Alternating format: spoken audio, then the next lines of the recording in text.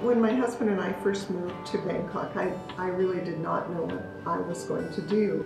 I rested for a while and then got to know the city a little bit, at least in this international part of town. And it became obvious to me because the sex industry to Western men is so in your face here. You can't walk down the street without noticing it. And the more I observed, the more it became obvious to me what was going on. And my countrymen were using, and in many cases abusing, these beautiful Thai women. And it made me shamed. I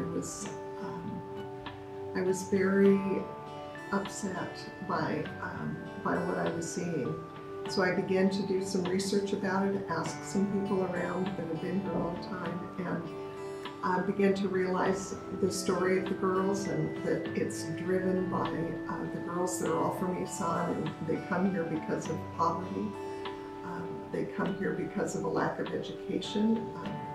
If they're going to educate a son or a daughter and they only have money for one, it's going to be the son, even though the daughter is the one who's going to support them for the rest of their life.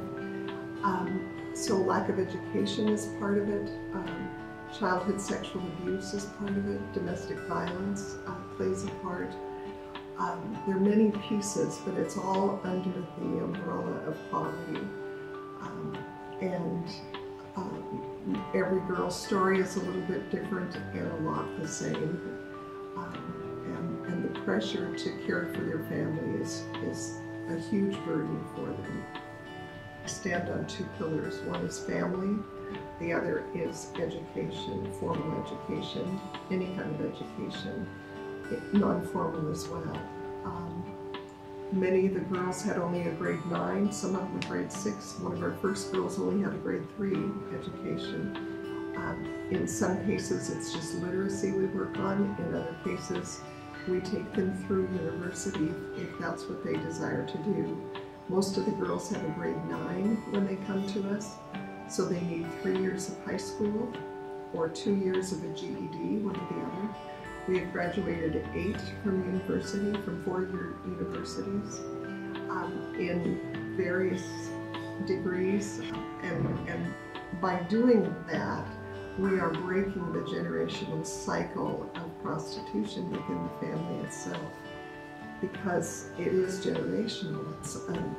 You have to break the cycle with some kind of employment that is going to be more than a factory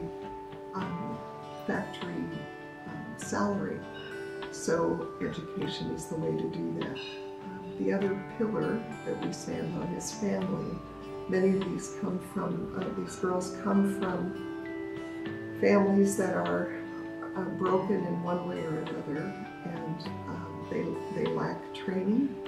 And so in the context of family, they can learn a whole lot of things, from hygiene to cooking to budgeting to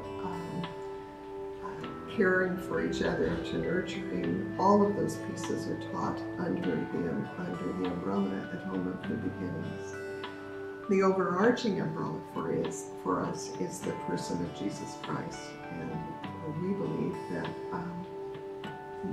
the only way these girls are going to be totally whole is for them to know a man who loves them unconditionally and will not abuse them.